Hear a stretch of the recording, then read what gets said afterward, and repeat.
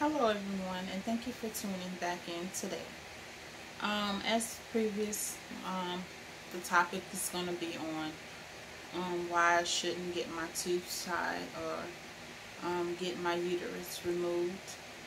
But I hope everyone is doing well. I hope you're ready to respond back because this is to help any woman that is trying to decide if she wants to get her tubes tied or go along with, go along with getting her tubes tied and uterus removed. My thing is, from my experience with getting my tubes tied, back in, I think in 2005, I got that done. And my experience, I experienced my body being hot and cold, having hot flashes early, night sweats, having high blood pressure, and I never suffered with high blood pressure, anxiety, having bladder irritation, constipation, also developing fibroids. Well, I'm not sure if that had anything to do with it because I had the fibroids before, so the fibroids come from some foods that I was eating. So, but just to name a few things of what I've noticed since my tubes been tied, being bloated, having that extra weight around the middle, and having the muffin top at the top. I didn't have that until I got my tubes tied. Being irritable. So it's just a lot of things that I've noticed. A heavy cycle. My cycle would come on like clockwork on the 13th of every month. So it's just a lot of things. I'm trying to think as I'm talking. I should have had made some notes, but I thought I just can think about it as I go, and that's what I'm doing. But and it also deal with you mentally too, because you may not want to have children right then and there because you feel you have enough or whatever, but I wish I would have just used the diaphragm. That wasn't introduced to me when I was thinking about it. My doctor was just ready to go all in to give me the tubes tied. And to me, when you have someone like that that's not giving you another opportunity or alternative to what you could do, then stay clear from those kind of doctors, because you're not an animal. You shouldn't be neutered or anything, because we're designed to produce. We're designed to have a cycle. We're designed for the egg to come down and be fertilized by semen. And when that doesn't happen, and the natural flora of that, your body can mimic that you could be pregnant. So that's sometimes my body would, my nipples would get sore as if I'm pregnant. Sometimes I can have swelling, and well, look like I will go through the stages. I will go through the stages all the way to, I guess, about 6 months look. And then it will go down once I go through that phase in my mind that no, I'm not pregnant. I would miss my cycle as well. So that too, you miss your cycle. So those are, just a lot of things that you go through once you get your tubes tied. And I don't recommend anyone to get their tubes tied, because you're designed to produce, to have a cycle. So when you cut off that natural flow, you can expect anything to happen. It's just like a tire. if a tire is rolling and you throw a wrench or something in it, it's just, you know, you never know which way that vehicle is going to go from you throwing that wrench in it. So that, to me, that's just analogy of, you never know how your body is going to react once you get your tubes tied. Some people say they don't have any side effects, but for me, in talking to other women, most of our side effects are the same. To be told that it's, you know, that's something that you know, that's an alternative, and it's not. That's just a quick way for it. To me, it's almost like if, you know how some people, even I myself, you know, especially if you see a stray dog or something and you don't want to see it in your neighborhood messing up your yard or whatnot. And to me, that's the same that they do with you when they say, oh, getting your tubes will be the best thing. When there's condoms, there's foams, there's teas, there's a diaphragm.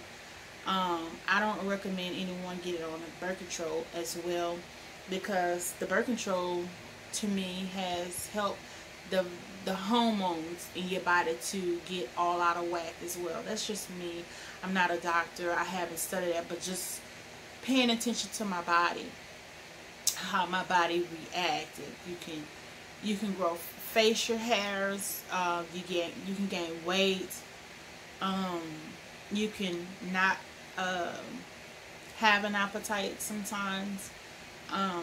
It's a lot of things when you're taking birth control. So that's just me on why you shouldn't get your tubes tied. It's, you know, just having a heavy cycle.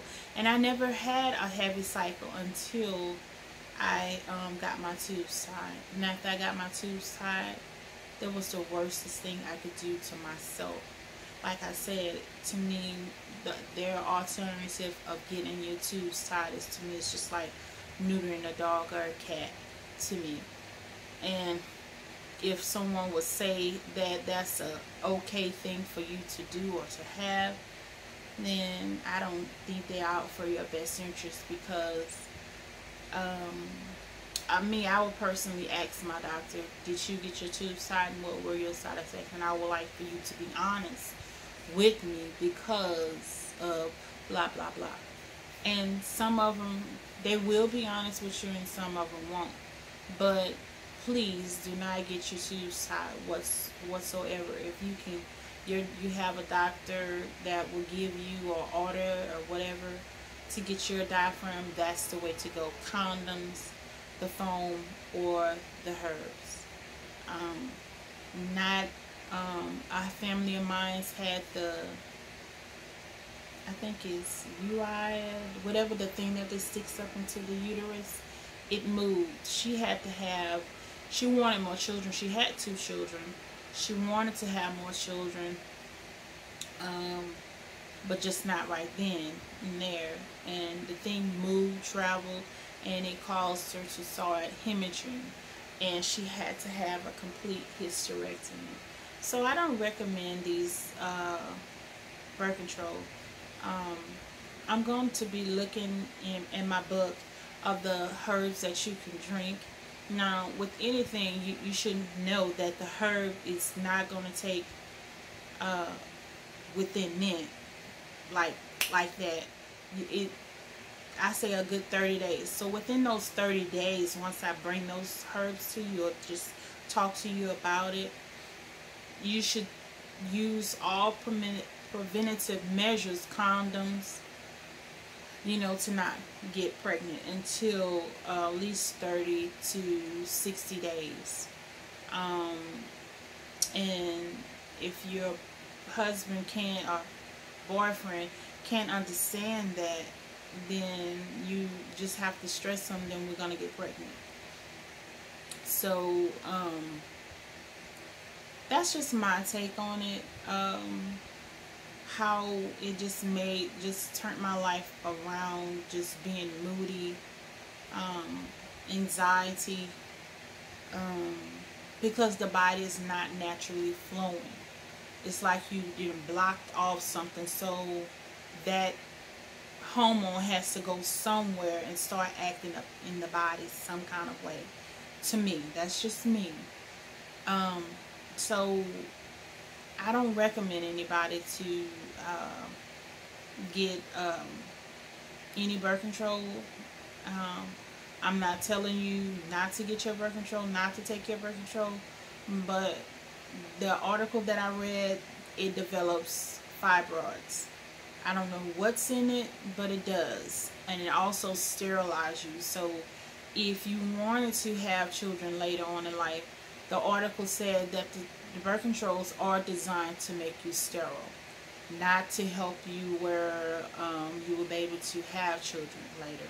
It will be very difficult once you get off the birth controls, from my understanding of the articles that I read. I only been on birth control for, I was on the pill for about 3 or 4 years, and then I got off it because I didn't want to be in a relationship around that time. And then after I was about to graduate, I had I think I was either on the depot shot. Yeah, I was on the shot, and I got pregnant anyway. I think I was on the pill. Yes, I was on the pill, and I had I had the flu, and I was given antibiotics. My doctor didn't inform me that you can't be intimate, and I was just about done with the antibiotics, and I wasn't trying to get pregnant, but it happened, and I got pregnant. So just to know, when you're on any antibiotics and you're having sex and you thinking that your birth control is going to be at its full effect, it's not. It weakens it. So never have sex while you're on any kind of antibiotic, because it's going to weaken it and it's not going to be effective. So those are some things that I have heard, talked to other women about, and watched my mom go through mental things once she had her tubes tied, and then after that she had the hysterectomy. Watching her go through all that, the changing of her hormones and different things like that. So I don't recommend it at all, but if that's what you choose to do, that was just my take on birth control, tying the tubes, and the hysterectomy.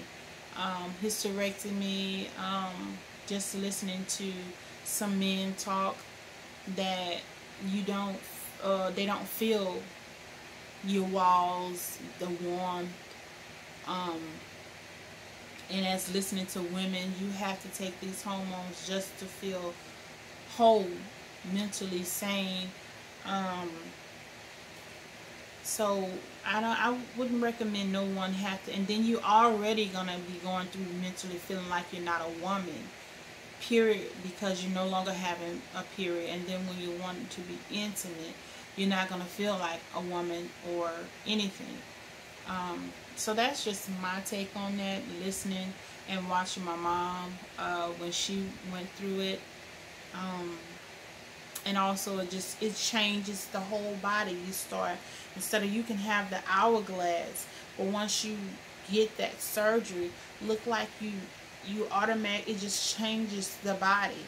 It's like you get big around the waist and you lose your butt. Everybody that I seen have it, the hysterectomy, their body begin to change. Some don't and some do, but majority of the ones that I've heard and saw their bodies start changing, whether it's in the weight or the way a female starts to think. But how did you feel once you got your tubes tied? Did you feel dry? Did your partner or your husband feel that you can satisfy them anymore? And how did you feel once you got your tubes tied? Did you notice your cycle change? Did you notice the hot flashes, the night sweats, the constipation, the bladder irritations, the irritation at the stitcher's site? What did you notice when you got these surgeries, even with being on birth control? What did you notice? And that's just my take on that. I'll be coming back again. I still have to do the suppositories. I know I hadn't forgot. Just getting ready for my son's graduation this weekend. So please forgive me for you guys not getting a video. And it's storming. Well, it's not storming yet. It's just cloudy outside. But we're getting rain all this week until next Tuesday, so far. But I would like to know what was your experience with getting your tubes tied, as well as having your uterus removed. Please feel free to comment, like, and share, and make sure you hit that subscribe button. Until next time, be blessed.